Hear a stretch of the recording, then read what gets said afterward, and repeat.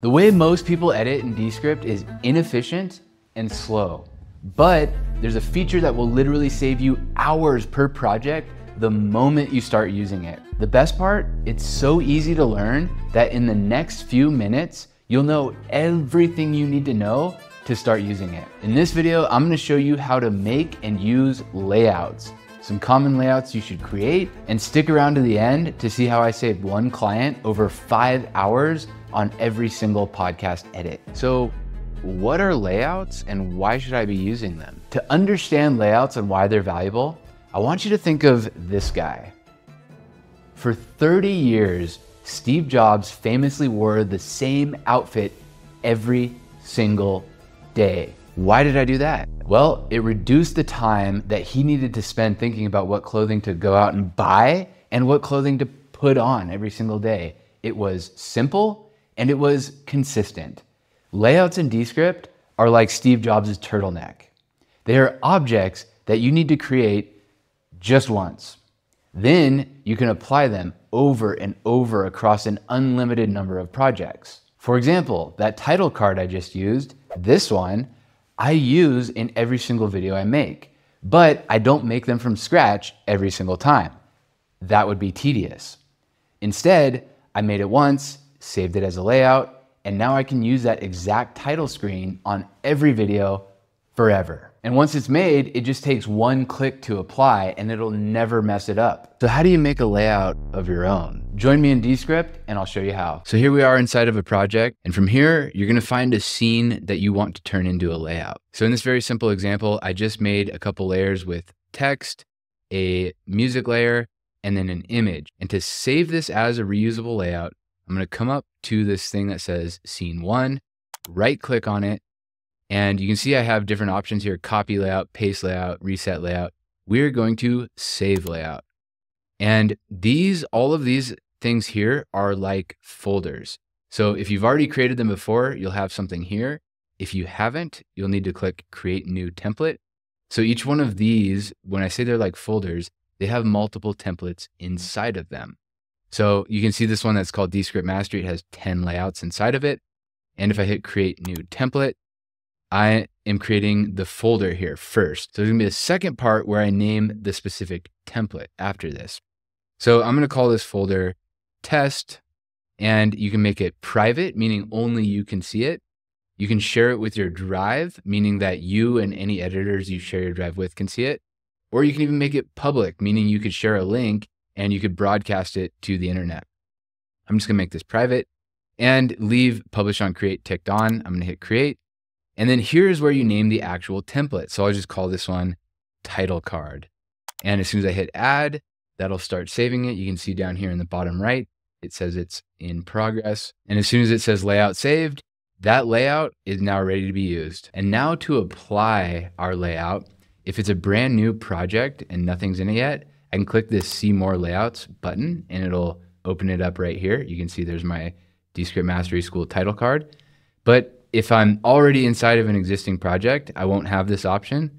So I'll have to go to scene over here on the right side. I'll go see more layouts.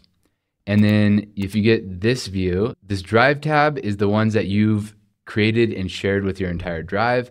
Private are ones that only you can see, and gallery are Descript's built-in ones. So I'm gonna go to private because that's where I saved the one I made. I'm gonna come down to this one that says test, and I click on it and it opens it up. It shows me all the layouts inside of here, which is just one. And when I click on it, that applies it. That's great, you're saying, but I don't need your stupid title card. So what else are layouts good for? Well, here's a few more uses that will save you hours of editing per project. Do you recognize this? Yes, that's 60 minutes. That's a layout. The team behind the 60 minutes production isn't wasting their editor's time recreating that screen every single episode for decades. It's a simple example, but they made it into a layout. And you should do the same with every element that you find yourself doing over and over and over in your videos. Intros and outros.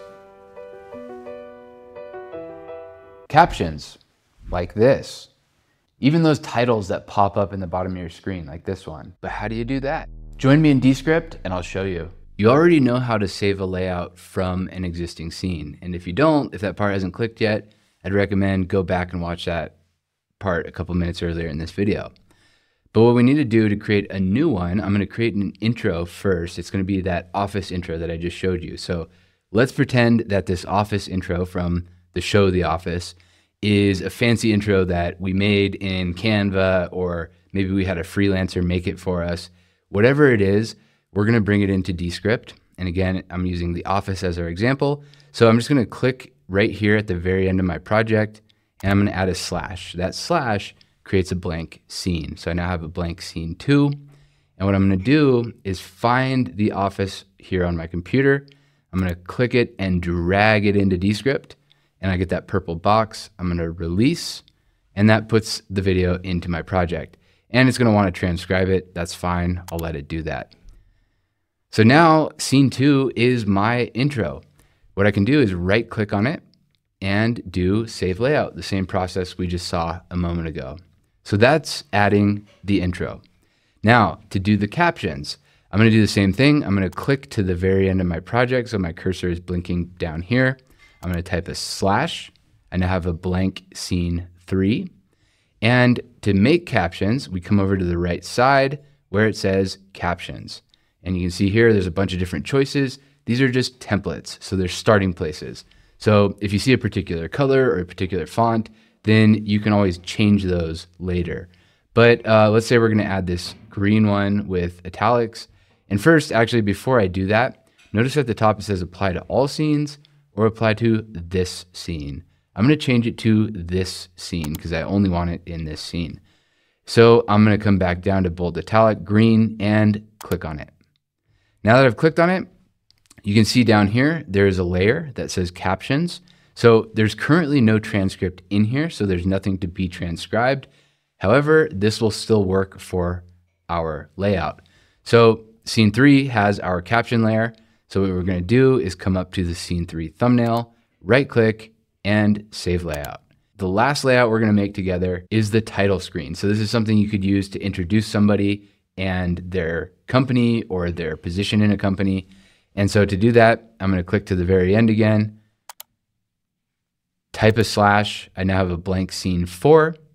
Inside of this scene, I'm going to come to elements, and I'm going to click on one of these text layers. Again, these are just starting points. You can change the colors, the fonts, all that stuff later.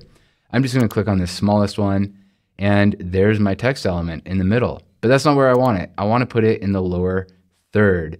And I'm just going to click in there and type in name. That's just going to be my placeholder, because once I start using this title, I'm going to replace it with the name of myself or my guest.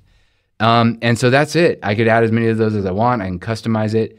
And then once I'm ready, I'm going to come over to scene 4, right click, save layout, and boom, we've created all of our layouts. Now you have the basics of layouts down. It's time to go varsity level. This next technique will allow you to edit your multi-camera podcast with the click of your mouse. Bullshit. Recently, I had a client who was editing her podcast manually, and it was taking her over 3 hours to get through the edits for a single episode. What do you mean manually? She was creating a scene every time that the speaker changed in order to change the camera. She was also creating the general look for her podcast from scratch every single time. So when I showed her this next technique, it changed her workflow forever. So let's pretend I just finished recording a podcast using Descript's Rooms, which is their remote recording service. And what this does is it brings in a separate track for each speaker. So it's me and 2 guests. And this is from my course, by the way. I do group coaching twice a week as part of the Descript Mastery School. If that's of interest to you, check out the link in the description. That's my Descript course for beginners. And I've blurred them out for the sake of anonymity. But what I have here is 3 speakers in total. And the old-fashioned way to do this was you'd have to go through and make each speaker full screen or change the cameras so that you have an A cam at parts, you have a B cam at parts, you have a C cam at parts. At other parts, you have a side-by-side where all 3 cameras are on the screen at once. No more. With layouts, we can do this with the click of a mouse. So if I come over to this thing that says layer, click on that, come down to this thing that says multicam, click on that, come to this thing that says automatic multicam, And you can see here, I have a style I can choose. I'm gonna just leave it on automatic. Cutaways, leave it on occasional. Camera setup will already be done if this is coming from Descript rooms. And then this default thing here is a layout from Descript. You can make your own where you have the name of your show on it, where you have your logo, things like that. But for the sake of demonstration, I'm just gonna show you with Descript's default layout. And then hit submit. So there we go. Now my whole project has been split up. So every time I'm talking, I'm full screen. Every time a guest is talking, she's full screen. And if it wants to show a cutaway, it's got all three of us on camera at once. And it looks like this. So I just saved hours from the editing process. Now you know the power of layouts, but layouts won't help you if you don't have a good system for creating the content in the first place. Check out this video next to learn how to create content faster than 99% of YouTubers.